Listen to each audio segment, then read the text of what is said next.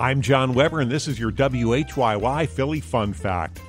There's nothing like a college basketball game in Philadelphia, and there's no better place to see a game than at the Palestra, the cathedral of college basketball.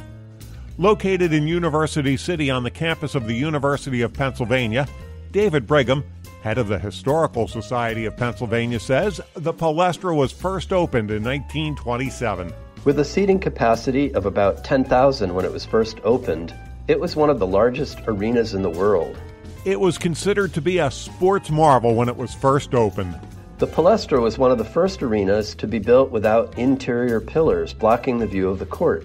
Since its inception, the Palestra has hosted more NCAA tournaments than any other arena in college basketball. I'm John Weber, and that's your WHYY Philly Fun Fact.